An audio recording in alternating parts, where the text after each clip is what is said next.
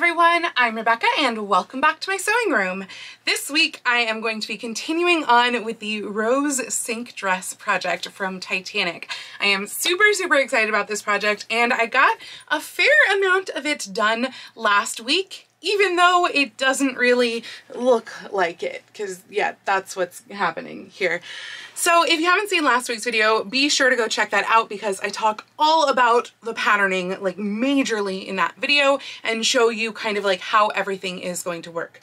This week I'm going to be doing a whole lot of like putting everything together and hopefully just about finishing it. We'll see, maybe I can actually finish it this week, but I kind of doubt it. At this point, today is Monday, July 17th. I am leaving for costume college on July 26th, and I am wearing this actually before costume college on July 27th. So I don't have a lot of time to actually get this finished. So I'm really hoping that I can do this. If I can't, I will just wear this later on down the road to Emerald City Comic Con instead of to costume college. But my goal is to wear this on the Queen Mary the day before costume college. So we'll see how that works. Where I am at right now is that I have the outer layers of chiffon. So there are 5 skirt layers total. I have the 2 most outer layers hemmed. That said, if you watched the very end of last week's video, you will know that one of them is actually hemmed in the wrong direction. So I either have to redo that hem or live with a hem that is hemmed to the outside instead of to the inside. And I haven't decided yet which one I'm going to do. Instead, I'm going to move on from that layer and work more on the lower layers. Now, last week I also talked to you about how to flat fell seams because I am flat felling the seams for layers 3 and 4, which are the other chiffon layers. So that's what I'm working on right now, is assembling those layers together. And then I'm also going to be taking the bottommost layer, which is poly crepeback satin, and I'm going to be serging around the outsides of it so that nothing frays, and then just assembling that one normally, right sides together, you know, turn and press, that sort of loveliness. And once I have all of those each assembled and I run some gathering stitches around the tops of those, I am actually going to dip dye the hems of, off the top of my head, I think it is the bottommost layer and the second to bottommost layer, I think, of chiffon also gets dip dyed, and then the second to topmost layer is dip dyed pink, whereas the other 2 are the purple. So those are kind of the first things that I'm going to be doing, as well as bodice assembling. At this point, I have cut out every single piece of fabric that I need, every pattern piece that I need, with the exception of the 2 bands of chiffon, which go across the whole bodice, and also the sash. So those all 3 need to be dip dyed, so I am going to be cutting those out before I get to the dip dyeing. And otherwise I'm also going to be, oh, and I still have to cut out the lace layer for the bodice as well, but I'm going to attempt to be assembling the bodice, which I do not know exactly how that's going to work. So we are going to see, but yeah, let's go ahead and dive right into sewing this week. So I bought some lace for the like overlayer of the bodice, or the overlayer of the under part of the bodice, which I wasn't sure if it should really just be like the part that is shown, or if I might as well just do the entire thing and then cover it over with the chiffon. So I did the entire thing. Now that said, I bought this lace in bright white, and I decided I would tea dye this to get just a slightly cream look. I literally dipped this fabric in the tea, the boiling tea, for 1 second, and it turned full on ecru. So it's not quite the color that I was going for, but I just don't have the time or motivation or anything to go out and try to get more. And it is supposed to be cream. It's just not supposed to be like this dark. So here we are. And also every single time that I look at a different picture of this dress, the whole dress is in different colors. So we'll have to make do. So this though consists of 3 layers that I'm now going to flatline. It is the lace, it is the crepeback satin, and it is cotton sateen down on the bottom. I'm going to serge around the outsides before assembling these base bodice pieces. Okay, so I have gotten to the point where I really do need to dye things because frankly, like, I haven't actually done the serging of the lace flatlining yet, but it's looking really wrong to me, and I need to be able to dye like the kimono sleeve portion and ideally like the waist sashy, or not even sash, but it's like the part of the bodice that's here. I need to dye those and just see what it looks like all together and see if this like too dark ecru is going to be too dark or if it will work, because it definitely feels a lot darker than what I was going for, and I'm just worried that it's like I need to go buy new lace. So my dilemma is there are 24 of these dresses that were made, apparently. They're different. They're all different. Yeah, it's like really, really not helpful. I actually went through last night because I just wanted to look at like some movie still references as opposed to the main like high res reference that I've been looking at from the museum. And so I started like downloading all of, not even downloading, I started screenshotting all of these pictures off of Pinterest of like various movie stills or dresses that are displayed in other museums, like the one in Pigeon Forge and honestly some others. I don't even remember which all places these came from. They're all different. So you might notice that with these movie stills, the portion that is like ruched right here is primarily purple. Like there is not much, if any, gradient between the top and the bottom of this portion right here. But if we look at like the one that I've been using for this whole thing, it is very much purple pink. And this one, which I think is from Pigeon Forge, I'll put the name on here if it is, that one is purple slightly gradient pink. And then there's like this one right here, which looks like it is purple that has run to pink, or maybe it was purple pink and the purple has run into the pink. I don't know, it looks very like muddy, because we have to remember the fact that of these 24 dresses, probably a pretty large portion of them were wet, because Rose wears this dress for like more than half of the movie actually, but a lot of that is when the ship is sinking and she is going into water and out of water and into water and out of water. And so we are getting like a lot of wet dress. And so presumably of the dresses that remain, I doubt that all 24 still exist, because there were probably some that were completely destroyed in filming, but of the 24, they're different.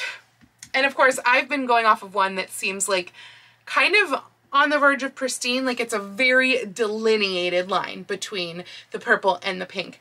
And I'm just not sure now if I should go with that, because the ones in the screen caps are almost completely purple. And I mean, we're dealing with bad lighting and stuff like that when we're looking at stuff that is coming from the screenshots, and also really, really poor camera quality, because I feel like a lot of these were, you know, a 90s picture of a 90s movie and they're just like grainy beyond all belief. But the question is, do I go with all purple or do I go with pink purple or what? And then there's the question of like the layers down at the bottom, because you know, if you watched my last video, you saw that I went through and I marked out like every single layer's color and what they should be, etc., based on the ones that I've been dealing with from the auction site. But then you look at the other ones that are in the other museums, or occasionally you can see a little bit of the train from the movie stills. You really can't see much of it, because almost every time that you can see any sort of detail, it's a close crop shot, because it just wasn't that kind of like detail in the 90s. There just wasn't. So my dilemma now is like, okay, well, it kind of looks like, especially in this picture right here where you can kind of see the back of the tails, this might be poor lighting, but it kind of looks like the bottom hem area, specifically of the back of the top layer, has been dipped in light gray. And then there's the question of like, are the two most bottom layers, both the base layer and the bottom chiffon layer, are they both purple, or is one purple gray? It's driving me crazy and I need to make a decision, because I've like come to a standstill and I need to freaking dye this dress and it is terrifying me. And I guess I've just got to do it and like live with whatever the outcome is, because otherwise I have to go out and buy more fabric and do this. And if I have to go buy more fabric, there is no chance whatsoever that this dress is getting finished in time for costume college. We are now, right now, Thursday night. I leave for costume college Wednesday morning. There's not a lot of time here. So, decisions have to be made. And ideally, I would want like to do the kimono sleeve section that is gray, I would want to use that same dye bath for just a shorter amount of time if I'm dyeing any of the skirt hems gray. But I don't know if they're supposed to be gray. So that's where I'm at.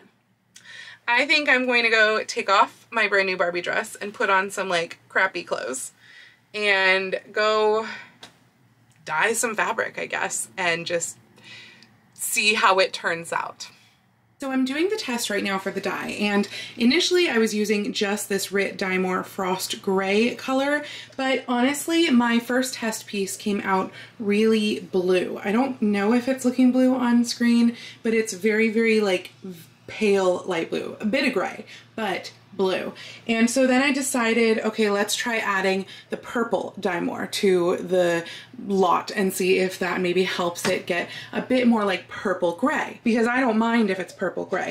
And that first one, that did that in about 2 minutes. This has now been in there for longer, but it is still very much on the blue side. In fact, this is now, I haven't rinsed it of course, but this is now getting very blue. This is a test, of course. So I think even though I don't have the poly dye for it, I think I'm going to go ahead and maybe try adding like the tan or maybe even a bit of the black, but I feel like the tan might be the warmth that I need. So I think even though it's not poly, this is what I used for Kirsten, and that was a poly cotton, and I feel like it worked on that. So I think I'm just gonna add a splash of this to there, see what happens. So just as a little comparison, this is where we started. These are all slightly damp right now, but they have all been rinsed. This is where we started. This was the white or kind of off-white base. This was that first test that I did with just the gray dye in there, leaving it in for like, what did I say, 4 minutes? I think that's what it was, somewhere between 2 and 4 minutes. This was the longer one. This is probably now at this point like 10 minutes, maybe even a little bit longer than that, with the tan dye put in there too, and that little bit of purple. I think it is reading a lot grayer on screen than it actually is. It is very blue toned, especially when it goes into 2 layers. It looks really blue, not what I was going for. And just so you can see what it looks like over that 2 tan lace, yeah, my dyeing's going really great. This is number 2, this is no dye, this is the second one. So really, I guess 1, 2, 3, if we think about it like that. And this again is reading very gray. It's also reading very dark, like just too much color. This is a better saturation, but it is way too blue. I want more warmth. So I'm at a loss. No idea what to do. No idea how to get the color I need. It took about a half hour just to boil that water, and the idea of starting over is like, okay, well, that's gonna have to be a tomorrow thing. So if every time that I have to dye something, it requires an hour just to do a test and then dump out the water, that is super, super frustrating. But yeah, none of these are right. So I have no idea what to do at this point. I just added a little bit of purple into that same pot and literally dipped this in for a second and rinsed this, and it is instant purple. So you know what? I'm just gonna dye the purple sections with this pot and we'll return to the gray later, I guess. I think my skirts are looking pretty good now. They are just hanging there to dry in the garage, but I like the kind of ombre that we have, and this one is a paler color than that, which was what I was going for. I wanted the non-chiffon one to be a lot deeper, especially at the hem in the train, so I tried to get that kind of ombre look. I feel like the lightest part isn't even really showing up purple, but it is purple like up to here. I think maybe you can see that, and then it gets deeper as it goes down, and then this layer will go over that, and then a white layer will go over that, and then the pink layer of the split, and then what I think is a white layer with maybe some gray at the bottom, but we'll work out gray and pink tomorrow. So I just wanted to give a little update on the lace situation. I actually went and took the lace that I was showing you that was too dark. I went and I took that, and yesterday I put it through both a batch of OxyClean, and then when that still seemed really dark, I also tried, it's like Rit color remover or something like that. It comes in like a little box and it's powder, and it's stinky and seems very chemically, and this still smells, but I tried that also. And I do think that it has gotten it down to a point where it is workable. Though that said, before I had kind of made that decision, I went back to Joann's today and I got 2 other options. The first option is just the undyed white that I had bought in the first place. it just looks so bright white. It's not great. And then this one, which honestly, this is the color that I want. This is like just off-white. It's the color I want.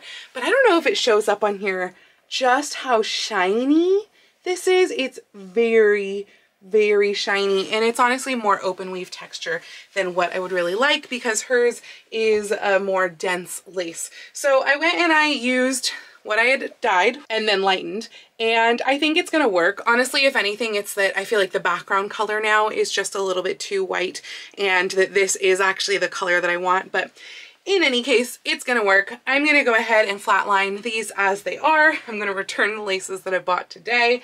And yeah, and then once I have those flatlined, it will be back to dyeing to work on the pink and on hopefully the gray. I am dip dyeing these sash pieces because both the horizontal sash and the sash that hangs down, which are being made out of the crepe back satin, they are ombre. So they're like white on the top of the sash around the horizontal part and then pink on the bottom. And for the part that goes down the back, one side is much darker pink than the other. So as you can tell up here, this top part is not pink at all. It is still the ivory. The bottom part I've had in there a lot longer. So this is taking a little longer to do to get a slightly more saturated color, which is interesting because the chiffon pink, I'm waiting to put a little more purple into that one, but the chiffon pink, that dyed in about 3 seconds. So this is taking a few minutes instead, which is interesting, but I have hardly any dye in here at all. It's like a splash of the pink, the dye more, and then a tiny splash of orange regular Rit. And you can see this is the color difference that we're getting right here. There's a lot of steam coming up, so it's really hot on the hands. But I also used clips to make it even at the bottom so that I could have an exactly like horizontal look. I had ripped the bottom, but not the top here. So some of that is gonna be excess and cut off because I don't need it this wide, but I want a little bit more saturation. So I'm gonna go a little longer and then I'm gonna stop. I've already dyed the horizontal piece. This is for the part that hangs down the back. So I know it looks like a bit of a mess right now, but everything is dyed, I think. Now I say I think because honestly, I kind of think that this sash needed to get darker. I just don't really think it's pink enough. This is the full width of the fabric, so I haven't cut it down yet, but even the dark side is not very bright pink. And I mean, it's not supposed to be bright, but it's supposed to be brighter than almost white pink. And also Lacey, who is Lacey.Neil on Instagram, has been so helpful letting me know about the different layers and colors of the dye because she was able to see the original dress in person. She actually let me know after I had already dyed, you know, the purple parts, that the base layer is meant to be purple all the way up. And so I don't know if it's just the wrinkles that are making this look not so great right now, or if it is that I need the purple actually all the way up to kind of like read through as ghost purple kind of, but I may have to go back and do that. So I am going to start putting together the bodice right now, and I'm also going to press all of this to see it better because all of the layers are this level of wrinkled right now. But once I have the bodice together and can put it with the skirts, I can see if stuff needs to be re-dyed before I actually attach the skirts. So I wanted to put the bodice on again before I start adding everything to it because if you remember, I don't even remember at this point if it was this video or the last video, but if you remember from the video, I did actually decide to cut the kimono sleeve section on the bias, whereas originally for my mock-up I had done it on the straight grain. And I was hoping that cutting it on the bias would fix this little shoulder ripple thing that I've got going on here. Unfortunately, it does not seem to be doing that. So the only fix that I can think of that might help with that is actually just to run like a tiny gathering stitch through there. And honestly, I will probably wait to do that like by hand as the very last thing, just to try to get that bit fitted to my shoulders. Now it is also going to be stitched down, so once I have the like ruched up sections that go across the bust here, this will actually be stitched down on top because that was how it was originally done. That's how the kimono section stayed in place, and I think it also really helped to hold the ruching in place by having stitches right here. I would imagine that is also all stitched down underneath the underarm, and I don't know if it is anywhere on the back. Speaking of the back, the one, I guess, issue that I'm finding with this whole thing right now, it's not a big deal, but my princess slip does actually show in the center back. I was really hoping that I had cut the V high enough that it would not show, but I apparently didn't. It's still showing, so I'm just gonna live with that. I mean, she wears her hair down for this anyway. I am not planning to wear a wig for this. I do have like a red long curly wig. It's my Joe wig, but I feel like my own hair, once I dye it so my roots aren't just like absolutely awful, I think that my own hair is probably close enough to hers, and that would avoid having to wear a wig when it's like 85 degrees out, which is the temperature I think that it is supposed to be the day that we go to the Queen Mary. So fun. But yeah, otherwise I think that it is fitting really well. I feel like the sleeve length is good, which is good because I have already hemmed all of the parts of the kimono sleeve. I just haven't done any of the finishing on the under bodice. I did sew together the center back seam just so that I could put it on. That will actually be a hook and eye closure, so I will have to make some facings for that, but I didn't have any way to like hold it behind myself while trying this on, you know, to see if it fits. So it goes over my head easily enough. I doubt that the entire dress will, otherwise it would honestly be tempting to forego the closure and just have it slip on. But yeah, I think that once we have like, you know, all of the sash type situation, that it's going to be a little more difficult, and I don't want to ruin, risk at least getting makeup all over the front of this really light colored bodice by having to pull everything over my head like that. The one other thing that I am tentatively wondering about is that it does look like the kimono sleeve section, which I have not run gathering stitches along the bottom here yet, that will have gathering stitches to pull it up to fit, but it looks like it's a little bit longer than the bodice underneath. So I don't know if the gathering stitches will help that. I also don't know if like once it is stitched down up here, if that will help, because right now it just keeps falling off my shoulders. So that's again going to be like a, this is the last thing that I need to do to this bodice type thing before I add the skirts on, is figure out if I need to cut off any extra length there. But yeah, otherwise, and I mean, look at the color. This is like the exact color that I wanted, I think. It's that sort of like gray with just a hint of the purple. So that mixture of mostly pink with a tiny bit of the orange non-poly dye, because that was kind of where I started, and then adding in the gray, that was actually the answer for how to get this shade of gray. So if you are thinking about trying to do this, this is actually at least half pink dye that you're looking at right now. I know it doesn't look like it, but it in fact is. So, oh, and actually there was a dash of purple in there as well, because before I had done this, I had done the ruched up section here, which I don't know if that's hanging in here right now. I don't think so. Oh, it's on the floor. Of course it is. But that has a little bit of purple in it as well. So there was a little purple in the dye also. This is what that piece looks like. And I'm really hoping that I will be able to use this, because I had switched my tongs for like picking up the fabric while I was working on this piece, and then I realized that I needed to not do, because those other tongs were getting dye stuck in them and causing splotches. Yeah, big splotches. So there are some smaller splotches throughout as well. I think maybe you can see that one. There's one kind of in the middle, but I'm hoping that by not needing like the top few inches and maybe cutting off the bottom few inches, that I can have enough of this sort of pinkish color that I can put it down there. I wanted this to be a little bit more purpley of a pink, because it would go with this one and have a slightly more subtle of a blend from top to bottom by going across like that. So that's kind of the situation there. Now I just have to figure out how to like crinkle them up and actually affix them. But yeah, I think that is going to be the next step, is figuring out this situation. And also I'm going to do the binding on the neckline. That binding will have little lace applied to the inside, like really narrow lace. I am not going to have time for beading this before I wear this go around.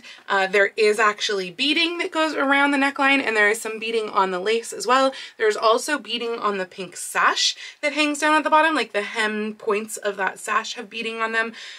If I do this for like Comic-Con, which is my plan to potentially enter this into the cosplay competition along with the coat that I'm planning to make this winter, then I will add the beading there, but I just don't have time now. So I'm gonna figure all this out and do binding. I might actually do the binding next, and then do this, and we'll figure out how this whole bodice thing goes together. So getting this ruching right has maybe been the most challenging part about this project so far, to be honest. It just felt like I needed about 10 more hands than I actually had.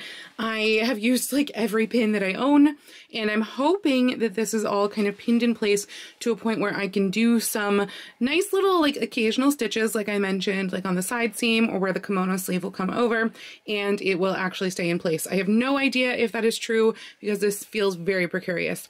This part down here is actually backed with this. So I didn't cut off the bottom of the purple, I just let it long. You can see where it ends down here.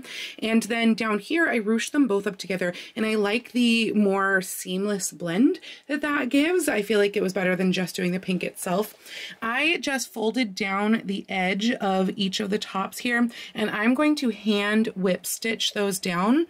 Probably whip, actually it might be like a prick stitch or a running stitch or something like that, but just something where it kind of hopefully blends in, but it's all going to be by hand. So that is my next step. Lots of hand sewing, doing all of that, and also sewing down all of the binding around the neckline. I think I may actually hold off on the lace for now until I can do one that is a beaded lace. So we'll see how that goes. So this has been way more hand sewing than I anticipated, and I am not quite done yet because right now this kimono sleeve portion is just pinned in place.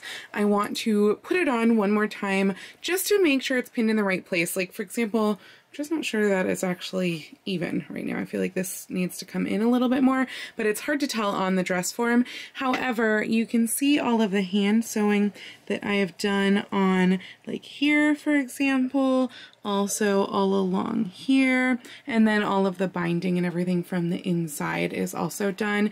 And of course, these go all the way around with the hand sewing. I did machine sew underneath here because it's going to be under the arm and doesn't really matter. Same with in the back where it's going to go into the seam allowance, but this part it's currently still pinned underneath here because that's going to get hand sewn in, and that is going to hold down the ruching there. Like some of this, I don't love that big fold. I want like smaller folds, so I might have to tweak that a little bit before I stitch it down. But of course, all of that work that I do, it kind of partially gets covered up because of the kimono sleeve section that really goes around the whole thing. Like you can still see it through, but you can't see all of the detail like you can in the front. So hopefully this is going to be right. But I also still have to cut off the bottom because I just left the length on there. Probably, again, some of this needs to get cut off as well. I did run gathering stitches on the machine on here, so that just has to be pulled up to fit. And then up here, I ran a gathering stitch by hand, just with one thread on like the under inside of this bit from about here through like the back of the shoulder here. So you can see how it is just pulled up a little bit to fit. But yeah, so I will try that on tomorrow. If that all works, that's going to get hand stitched in place there, and then I can start to add skirts to it. All right, as you can see, I have the bodice on. All of the kimono layer is pinned in place. I did wind up readjusting the pins from where I think I showed it to you on the dress form a second ago, but that was yesterday for me. So I did wind up readjusting that. One thing that I'm not in love with is the fact that I never told you this, but I did actually cut down the neckline. So I think I took off about like 1.5 inches of the height. Like it was just coming up too far up here. Maybe it was only more like 1 inch, but in any case, I did cut some stuff down, except that apparently I cut it too far because now my princess slip keeps poking out, which is weird because I swear I double checked that it wouldn't. Oh gosh, there's a spider on the wall. Okay, I'm going to have to be very conscious of the fact that there's a spider over there and I can't lose it while I'm talking to you because, you know what, I should just kill it first. Give me 1 second. All right, that's taken care of. So yeah, as you can see, it is poking out over here, the princess slip. So hopefully I can figure out a way to get that to stay down because I don't want that showing. But yeah, everything is pinned in place. This was very precarious to put on. I did not sew up the center back seam because I knew that this was filled with pins. I pinned the center back seam so that I can hopefully take those pins out and get this off that way. But now what is going to have to happen is I am going to hand sew all of this bit here in place on top of the under bodice structure, and then at that point I'll also probably baste in where the bottom of this hits because I think a little of this has to get cut off too, the kimono layer. But at that point I will go ahead and cut off all of the excess because I still have that on, and that was part of what made it so difficult to put on, was having all that excess on. So yeah, that's going to be my next thing here that I'm going to be working on during my Patreon chat, because my once a month Patreon chat is actually happening in just about 15 minutes here. And then once that is all done, if I have more time to sew before my best friend's birthday, which is also happening this afternoon, then the first thing I'm going to do is I am going to press all of the layers on here so that I can know that they are looking right. I'm getting more used to them. I think that putting the bodice together with the skirts, like having it on the dress form all together, they were looking more right. The one that I'm still really unsure about, and honestly looking at it right here on my table next to the picture of it, I really think that I need to re-dye the sash. I just don't know if I have time for that.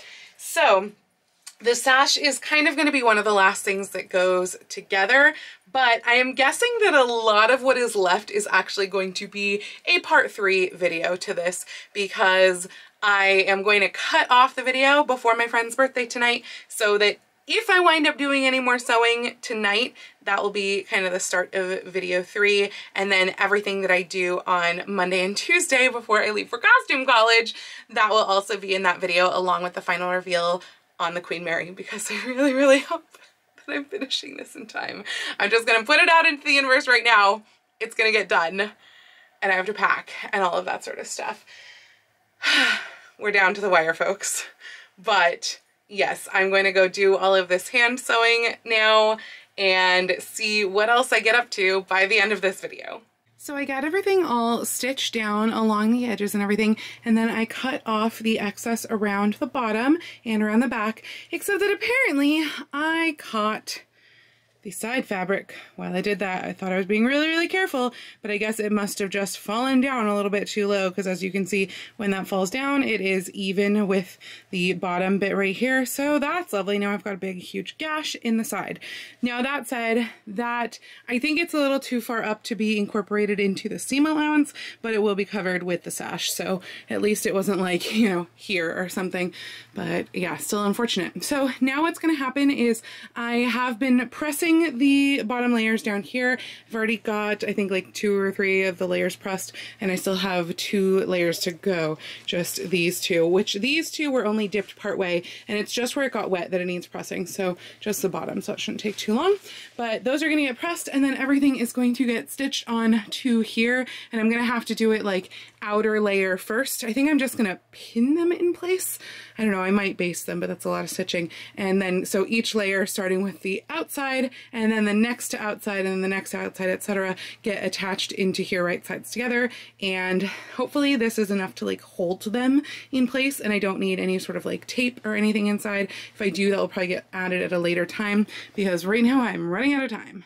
So by the time of my friend's birthday party yesterday, I got through to like pinning in like half of the chiffon layers onto the bodice, but because of that I can't really show you what that looks like because it is filled with pins. But that is where I'm at right now, and unfortunately that is now the end of this video. So that means that there is in fact going to be one more video where we actually like finish putting the skirts on and do the hems of all of the layers, do the sash, like everything basically about the sash and how that is attached, which I'm really not sure of yet, and also like the closures and facing and everything on the back, and then of course the final reveal on the Queen Mary, because yeah, we're gonna get there. I'm determined. We're gonna do it.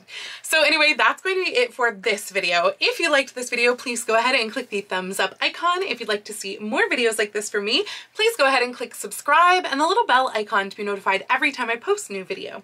I do post videos here on YouTube at least once a week, with sewing vlogs like this out on Tuesdays and sometimes additional content out on Saturdays, but I post every day over on my Instagram, so please go follow me on Instagram. That's at Lady Rebecca Fashions. And if you'd like to help support all of the work that I do on this channel, I do have a link to my Patreon or my Ko-fi down in the description below, or you can join my YouTube memberships or send me a super thanks right here on YouTube below the video. I also want to take this time to thank all of my absolutely wonderful patrons, because I seriously could not do all of this without you guys. You just make everything possible, and particularly those patrons at the Romantic, Victorian, and Edwardian level tiers, who are Mirage, Laura, Jean, Janelle, Audra, Emily, Kim, Maria, Sarah, Tiffany, Liz, Kimberly, Nurse Anita, and Chaos Chan. Thank you all so much. Your support means so much to me. And thank you all for joining me today. I hope you all have a wonderful week, and I will see you very soon in my next video. Happy sewing!